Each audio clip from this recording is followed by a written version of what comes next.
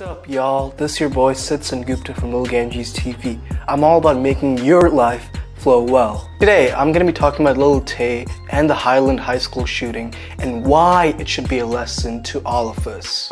Now, I'm really aware that this is not a video of norm for me, but as you'll see, this video will help me improve your life. Let's get started. I could always be the one you wanna call when it's cold outside. I will always be the one that's right here standing by your side. So, let me give you a little bit of a background with this Palmdale High School shooting. Basically what happened was a 14-year-old kid shot a classmate on the arm.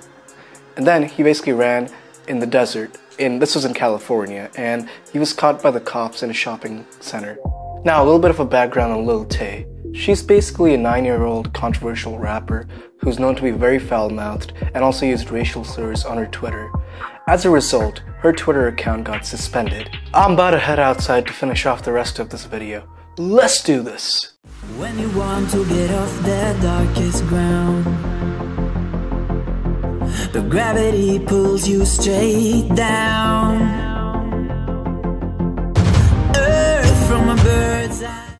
Now, my friend, these are two instances of kids taking action without giving too much thoughts into them. Thought and introspection is a very important quality to have in life. This is because some lines cannot be uncrossed, especially in the case of Lil Tay using racial slurs on her Twitter account, or what happened in Palmdale. This is a very important quality that should be taught by their parents to their children. Otherwise, you're going to end up having people like Lil Tay, or what happened in Palmdale, again, the Palmdale shooting. On Lil Tay's case, there is also overconfidence involved. Now, there's nothing wrong in having confidence. In fact, I encourage confidence. However, overconfidence can lead to your own demise.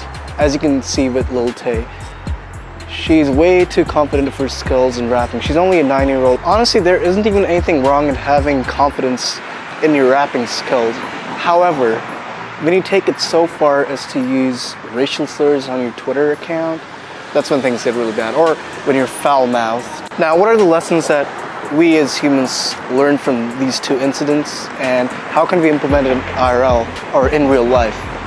Basically, think of how your actions and words have an impact on the society that you live in. The case of the Palmdale High School shooting, the 14-year-old kid did not think about how his actions could have a negative impact on the society when he did what he did, as you probably heard on the news or what I said about earlier in this video. There has to be moral and factual backing on everything that you say or do. This, my friend, is one of the best tips I can give you if you want to improve yourself and live a more better and fulfilling life. I know there's this saying that says that do what your mind thinks. Basically, do whatever it is that you think you should do. Like, take your own decisions without caring about what other people think. However, this only applies to cases when you're not really negatively impacting anyone in particular. That's when these are the cases when even if you receive hate, like for instance, me making this YouTube video, I'm gonna receive hate from people even though I'm not really negatively impacting anyone. You know what I'm saying?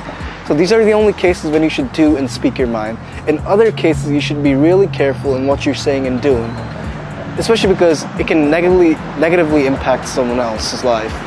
I hope this video was helpful for you. Please like, comment on this video, and also don't forget to subscribe to this channel. I'll be seeing you soon.